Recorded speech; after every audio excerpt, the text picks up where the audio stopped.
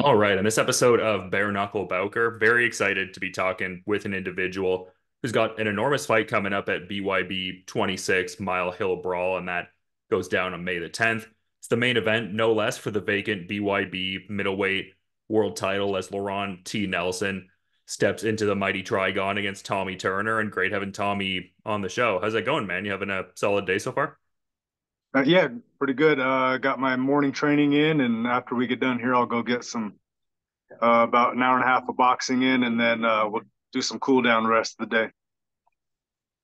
No, for sure. And just wanted to congratulate you on the Bare Knuckle Boxing Hall of Fame distinction early on. I mean, the John L. Sullivan Career Comeback Award. That sounds pretty cool. Definitely a thing to be proud of. Like, what were your thoughts when you caught wind you were receiving that distinction? Uh, I'm very happy and glad to accept that. It threw me off guard to get that award. I actually thought if I got any award, it would be the debut of the year, but uh, didn't get that one. Got this one, which I'd rather have this one anyway. So very happy. Yeah, for sure. That's kind of interesting. Like, what part of that was surprising to you in a sense? Because I guess, like, my thought on the matter was I'd seen an Instagram post where you were talking about how at one point, just because of some, I guess, like crooked behind the scenes dealings in your gloved boxing run, and you're like, maybe I'll just do something else. Like, it seemed like you really had a flame ignited and this great new path in bare knuckle. I guess I interpreted it like that, but why were you kind of surprised by that almost? Just getting the comeback award, I guess. I mean, I've been fighting for over 20 years, pro for 13. And then, I knew bare knuckle was my thing the entire time I was boxing, just my style. I didn't like chasing guys around a big ring or fighting guys that like to box on the outside a whole lot. I like guys that have to want to exchange. And being in the BYB Trigon, I knew they've got no choice but to exchange or get caught in the corner. Um, so I always like that aspect. But then, yeah, just getting the comeback award kind of threw me off. I didn't even know it was an award actually. So Yeah, but cool to be part of the hall in general. Like, I mean, I get what you mean, though, for yeah, sure. I guess in talking absolutely. about the Trigon, though, I mean, I feel like a guy like Lorawnt-T Nelson is very much one to, really take advantage of that and embrace that kind of spirit you're talking about, fighting in the compact space and whatnot. I imagine this was an exciting proposition when the matchup was first presented to you and everything. Yeah, absolutely. I think we're one of the best matches that could have been made stylistically. So it's going to be fireworks, and anyone watching probably shouldn't blink. Keep your eyes open because anything can happen in this one. Well, I mean, there's a lot going on for sure because, I mean, you've previously contended for titles. Like, you fought one of the best fighters in the current landscape, I would say. And I think that's a distinction many share as well with that Police Gazette title. And just with Nelson looking to cement himself as a two-division champion, being that he's the BYB super middleweight champion. So a lot of fun machinations to this fight beyond the fact that it'll just be very exciting and how your styles play off each other. Yeah, absolutely. Um, and LT is kind of exciting to me after fighting Barrie Jones. Barrie Jones is just a different type of fighter. I took that fight a little too early. It was my second fight in bare knuckle, where I think I'd fare a lot better, maybe nowadays. But I think just the build up and getting through the fights that I've gotten through have gotten me to where I need to be in order to beat LT and take the belt home. Yeah, and I mean, how much would that mean to you? I mean, cementing yourself in a league that you've obviously thrived within. I mean, your results speak for themselves, like highlight real wins. Absolutely. Like, how much would it mean to be cemented in this position with the BYB Extreme organization and all? It meant everything to me, just to become a world champion. Like I said, I've been fighting for my whole adult life and most of my childhood. So, I'll be 37 this year. I've got a family. I've got kids. I, as much as I love doing this, I can't do it forever. So, um, the word retirement's always tossed up, especially coming from my wife. So, um, if I can go and get this title, then that'll kind of cement a legacy quote unquote, and make me feel a little bit better about retiring maybe, the end of this year or next year or something. So Yeah, maybe get some defenses under your belt, that kind of thing. Is that like the ideal kind of unfurling of the story, I guess? yeah, so I do have, I believe, 4 fights on contract. So I would definitely, I mean, do those 4 fights, and then we'd sit down and talk after that, see what we got going. Yeah, no, for sure. I get what you're laying down. And I thought it was kind of cool because you did a sit down interview with Nelson a bit ago. And from what I was seeing on your Instagram, the production crew was kind of like, you guys good to do this interview that close to each other? And it seemed like you guys had a very casual rapport with each other, like a very tangible mutual respect. So I think that's kind of cool as well. Like it's not any kind of contrived sort of thing. And you guys are obviously going to put on an incredible fight. So that was kind of fun to see. Yeah, absolutely. I'm not into all the extra stuff, man.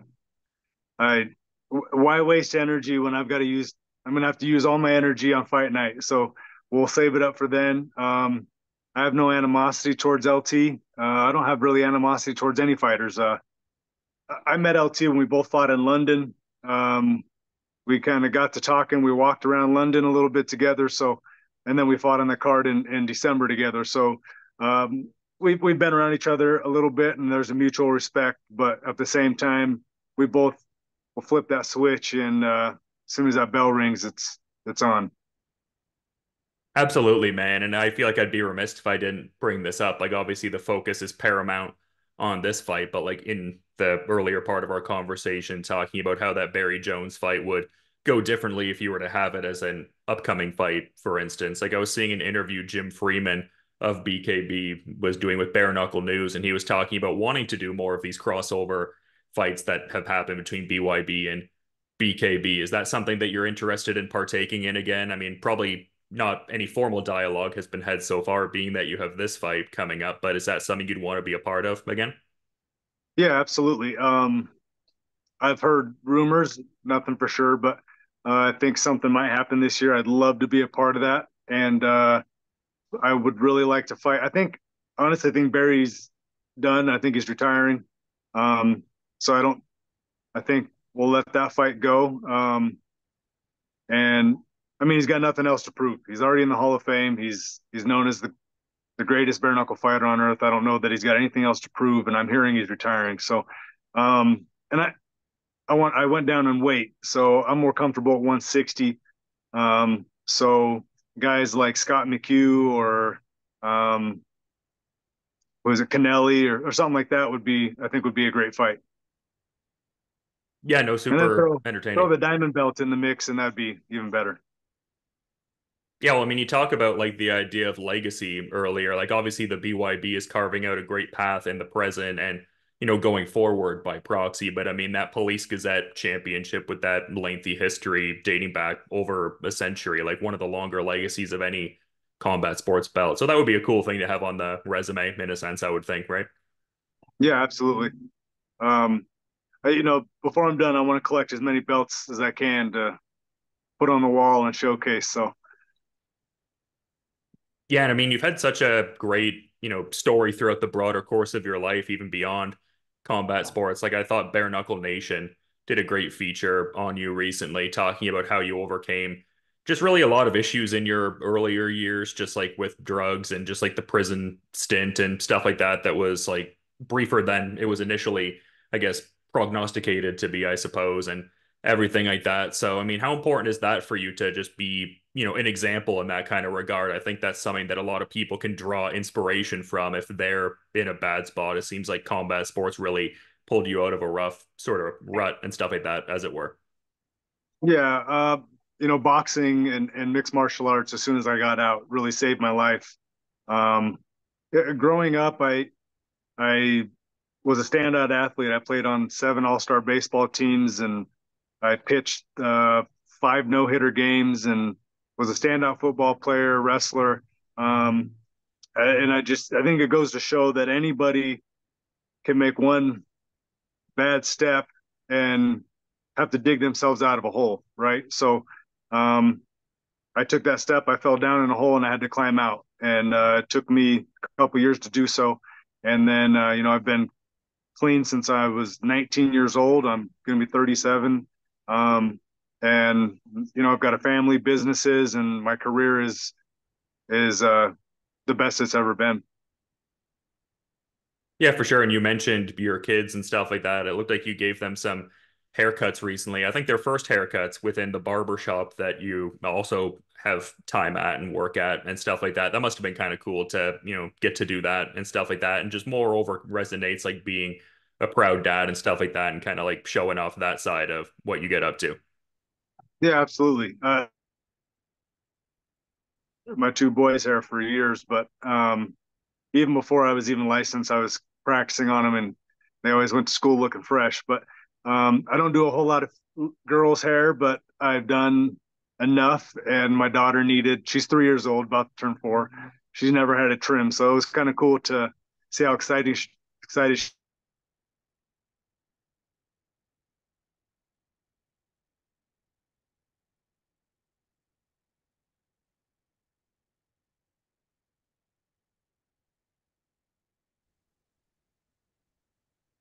Yeah, no, it's great to see, man. Definitely. Oh yeah, okay, here we go. But yeah, Yep, just we're good. come yeah, yeah. But yeah, it just comes across like just so, nice, just a tight knit bond with your kids and stuff like that. And I mean, I guess you were talking about earlier, like having like a few more fights and then maybe seeing what the path would be thereafter. Like, does that represent solely prioritizing work at the barber shop, or would you also be interested in keeping a foot in the fight game in a certain sense, like maybe as a trainer or something of that persuasion? Like, are you kind of thinking of that? So I would keep the barbershop. I'd probably hire some barbers to, take over spaces in my shop, and I would be in there a lot less. Um, Being that it's kind of another weird story. I went to prison at 18 years old. I got all my rights back, so everything's been expunged. I've actually had a couple offers to patrol for local PD or go to the fire department. So um, that's kind of on the table for when I'm done. Something along those lines, or and I'll definitely open a gym. I'm going to open a big gym and run an after school program for kids, just so they can kind of stay on the right path, um, and not take the wrong step like I did when I was 17, 18 years old. And you articulated an interesting part of that earlier too. Like it just shows how it doesn't even have to be like a lengthy kind of like residual period of getting up to, certain things like that. Like from what I could tell from your story, it was essentially just one night gone awry, and then it really set you back at least for like a brief period of time. So just kind of interesting in that sense. I feel like oftentimes when these stories are told, it's depicted as like multiple years of consistent habitual like wrongdoings or however you want to phrase that thought. Maybe that's not the way to phrase it, but lack of a better term, it just kind of shows how much even like one night can kind of alter certain things and everything like that. Yeah, absolutely. That the addiction thing kind of started, at like 17, after at the end of my junior year. So my senior year was non-existent. I still went and got my diploma, or my equivalency and all that stuff, um, in hopes of playing college ball and all that. But that kind of fell through, and that kind of sent me down a spiral, I guess. And I continued using until for about a little less than a year. And then it was one night, drug and alcohol fueled. We just went out and did a bunch of dumb stuff. So it was literally one night, but about a 9 month period led up to that. And then lucky for me is I wasn't stuck in that life for years, in order, long enough to build like a habit out of it. So I was able to break that pretty easily and get back to my athletic roots. Yeah, now look at all you have going on. Like I saw that you had the, Suns class with the Valentine's Day boxes, and I saw Grandma Trina was making a Team Samurai and BYB extreme themed box. That looked really good. That was quite the, mighty Trigon that was set up there. Yeah, she impressed me with that one. No, that's awesome. But And I guess like something, oh, sorry, go ahead. nope, you're good.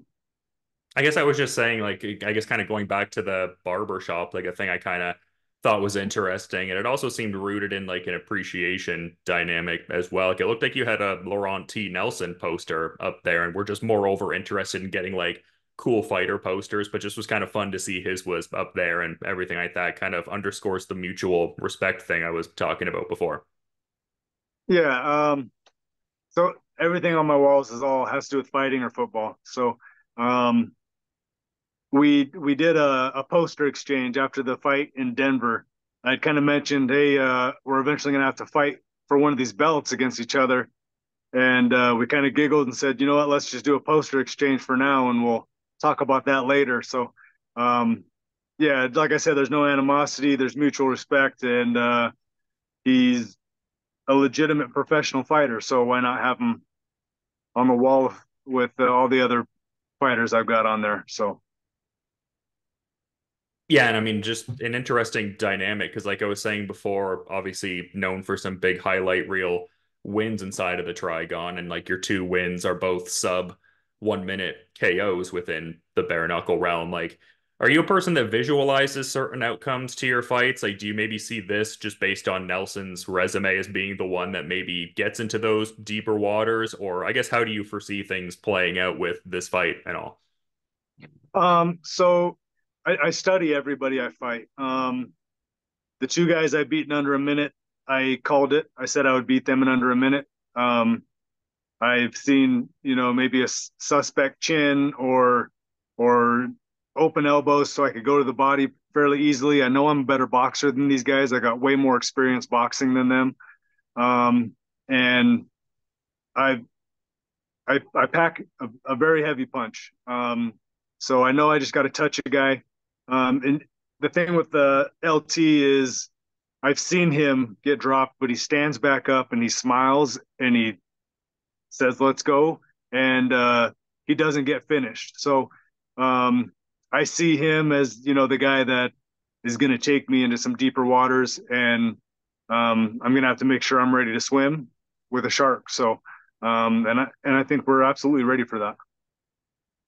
And you talk about your heavy hands, which are demonstrable just watching your fights and in those, specific results that I mentioned. But I guess like to someone that hasn't gotten to compete in both sports as you have, like what differences are there, if at all, between a heavy punch you would land in gloved boxing versus say within bare knuckle?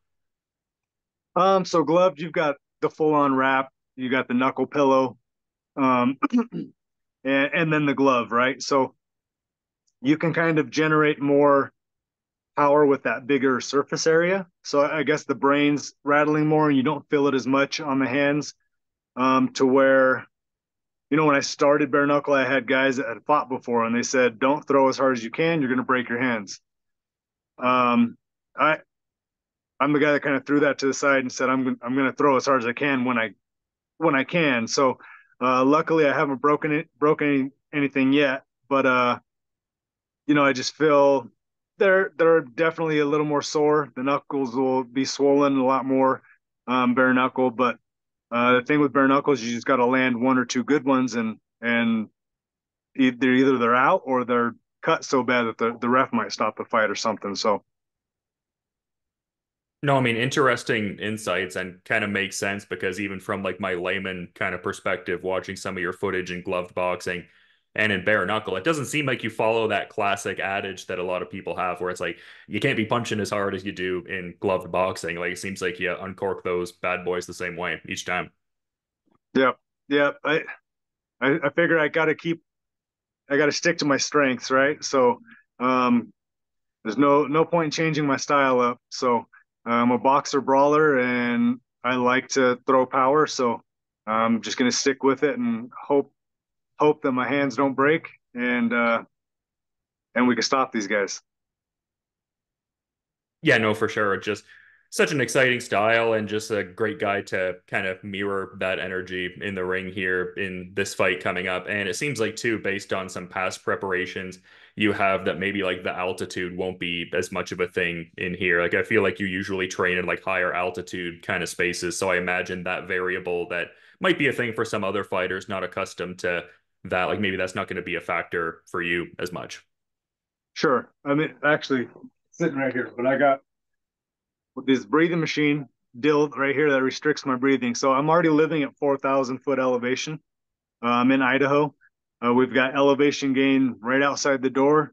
And then I can take a drive an hour and a half away, and we're at 7,000 feet elevation. So I'm training at elevation already, and then I'm using this little guy just to kind of restrict the breathing and get used to that a little more. But yeah, it, it's a blessing being in Idaho as far as that goes. As far as training partners and stuff, we're very limited here, but elevation and being in shape, this is the place to be. Yeah, no, it just also speaks to the idea of if you're looking at this fight as one that'll go the distance, just I can't imagine the pace will waver a great deal. It's kind of wild that you also have that device to compound the elevation that much more. That's interesting to see. Yeah, I figure, especially with LT, I got to do as much as I can to prep for this guy. I think I'm absolutely a more technically sound fighter than he is, but he's just got to be one of the toughest men walking the face of the earth. And you can see that from all his fights. He's literally one of the toughest guys you'll ever see fight. So um, he he takes everyone to deep water. So we're just making sure my lungs can deal with that, and my muscles can keep firing through the rounds. So Well, I mean, yeah, I guess just thinking of some of his fights, that Sam Liera fight stands out as like one of those like fight of the year kind of bouts. Like I feel like this fight could almost fit within that as well, just based on like how your two styles mesh with each other and everything. yeah, I think so as well. I think even if it goes 2-3 rounds, it could be fight of the year. I don't think it has to go the distance in order to be a fight of the year. Um, most people they vote for a fight of the year out of a 5 or 6 round fight, right? So I think we're going to have enough action in 2 to 3 rounds that it'll automatically be on the table for fight of the year. Yeah, absolutely. I can't imagine how it wouldn't fit within that. But it's been great getting to talk to you, Tommy. It's always fun getting your insights ahead of big fights and stuff like that. But just being mindful of the rest of your schedule and all. I'm curious if maybe you have a final thought you wanted to add as we're wrapping up here, man. No, I just thanks again for having me on here and talking with me. It's always good, and I'm just ready to hit weigh-ins and go eat, honestly, and then get the fight over with. Yeah, it's going to be an awesome fight at BYB 26, an awesome fitting headliner to see who's going to capture that vacant BYB middleweight world title. And yeah, going to be awesome to see this Lorawnt-T Nelson fight. I'll certainly be checking it out, man. But until then, Tommy, you have a good rest of your day. And thank you so much for the time. Hey, you as well. Thank you.